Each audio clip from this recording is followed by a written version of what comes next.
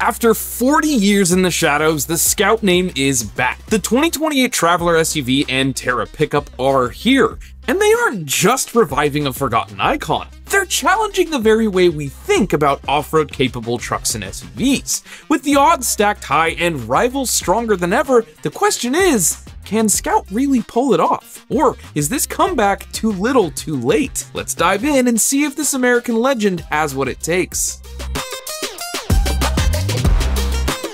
The story of Scout starts over half a century ago when International Harvester introduced one of the first real competitors to the Jeep with the original Scout. It was a rugged, no-nonsense, capable, and more refined 4x4, and it quickly gained a loyal following. I see you bought a new car.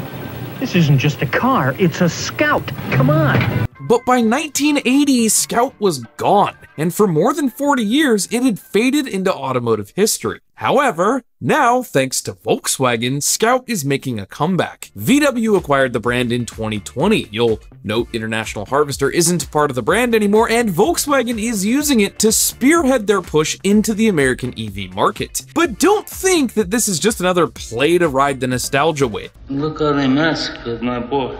VW's bringing Scout back as a serious contender for modern off-roaders, with the Traveler SUV and the Terra pickup, two vehicles that combine old-school toughness with cutting-edge tech. And maybe the biggest news here, folks, is that, unlike we all thought, they're going to be offered as hybrids as well, not just full EVs. One of the biggest challenges facing EVs today, especially for off-roaders, is range anxiety.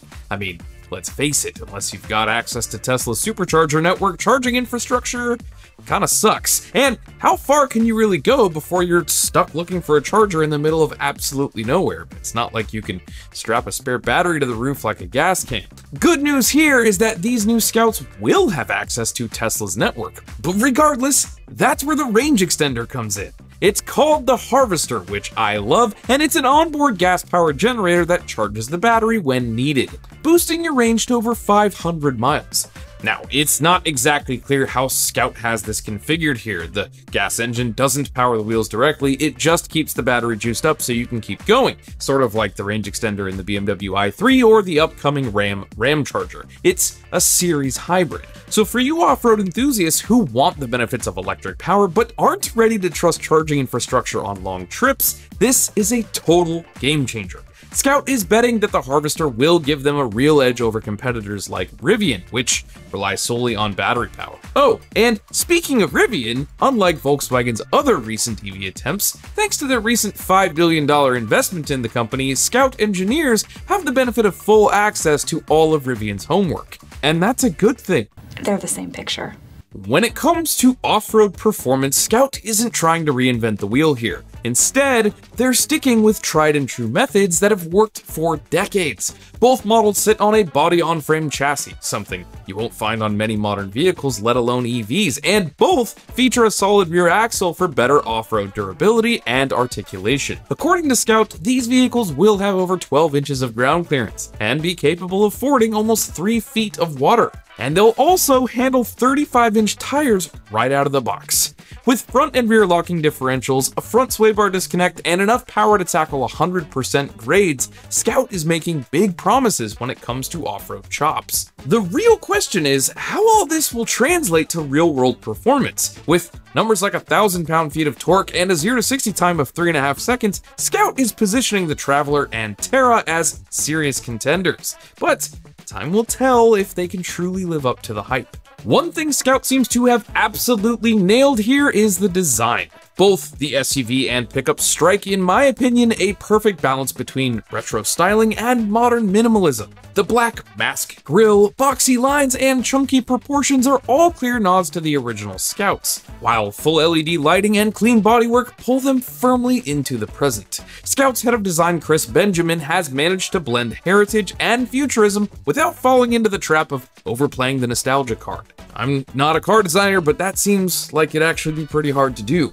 The 5.5-foot bed on the Terra, the split tailgate on the Traveler, and built-in power outlets on both all make these vehicles practical too, but it's the smaller details like mechanical door handles and the overall simplicity of the styling that really set these trucks apart, especially from the overly complex designs we've seen in other EVs. The theme of simplicity and purpose continues on the inside too. You've got the tech you need, like a large central touchscreen, but Scout hasn't buried everything in digital menus. There are real buttons here, switches, and even the option for a front bench seat, which gives the cabin a classic utilitarian feel. According to Scout, the optional cabana top will provide one of the largest open-air experiences available in an SUV, which, I don't know, I mean, the roofs come completely off Broncos and Jeeps, but a full glass roof is also on offer for those looking for a more enclosed feel. The materials are promised to be durable enough for real-world use, with more robust plastics in high-wear areas and sustainable fabrics and leathers for comfort.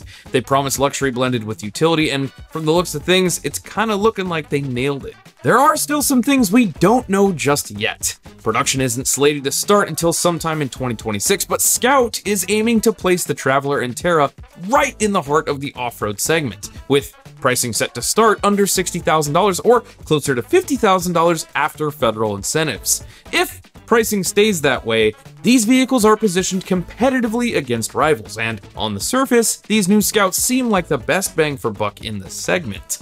Key point though, the projected 2027 model year is a ways away, and you wouldn't be shocked if pricing gets moved around a bit. But price isn't everything. According to Scout, the Terra will tow over 10,000 pounds, while the Traveler can pull a respective 7, and both will handle a 2,000 pound payload.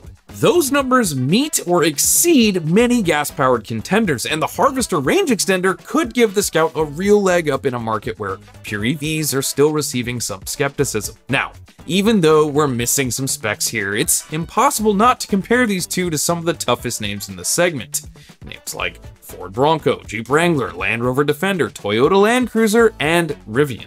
Almost all of them legendary names in their own right. And with Scout making its comeback, it's entering a fiercely competitive arena. So let's see how these new Scouts stack up. We'll start with the Bronco. The Scouts beat the Bronco in terms of towing and payload capacity, but the Bronco offers more engine choices and a manual transmission that hardcore off-roaders love. There's no EV or hybrid option here, but some buyers will prefer that. As for the Wrangler, we have an extensive range of engine options, including everything from a plug-in hybrid to a massive V8 with the 392 edition. While the Wrangler remains the off-road king in many respects with its unmatched trail heritage, the Scout Traveler offers a better electric range solution with the Harvester. However, Jeep's legacy in serious rock crawling might still give it an edge for certain off-road purists. Whoa! That'll get you in trouble right there. The modern Defender is known for its luxury as much as its off-road chops. It offers slightly less towing capacity than the Scout Terra, but its range of powertrain options, including a powerful V8, make it a formidable competitor. The Defender sets itself apart with excellent on-road feel and a high-end interior with serious off-road credentials. Water fording capabilities, for instance, nearly match the Scout's, but Scout pulls ahead in ground clearance and versatility with that Harvester range extender. The Land Cruiser brings incredible hybrid power, but its ground clearance and water fording fall behind. That said, the Land Cruiser's legendary reliability and off-road pedigree remain stronger than ever. But in terms of sheer torque and capability, by the numbers, the Scout specs are more aggressive, especially with that range extender. The Rivian R1T and R1S offer insane electric power, up to 835 horsepower and 908 pound-feet of torque.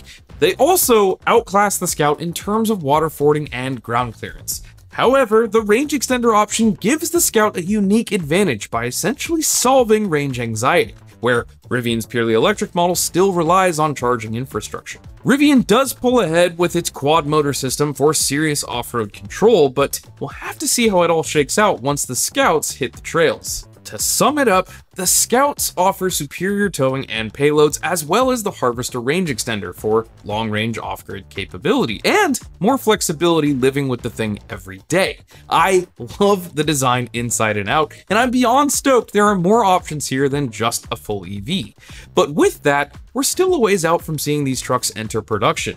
The competition here is well established, and I wouldn't be shocked that if by the time these Scouts start rolling out of the factory, its competitors see some updates to keep them more than relevant. Both the Traveler and the Terra represent more than just a return to form. They're an attempt to merge old-school off-road capability with modern EV tech in a way that hasn't been done before. But whether the Scout can really challenge Ford, Jeep, and Toyota in this increasingly competitive space remains to be seen. But what do you think? Will the new Scouts have what it takes to stand up to the off-road titans? Well, let us know down in the comments. And as always, don't forget to leave a like and consider subscribing for more. My name's Trav, this is Ideal, I'll catch you all next week.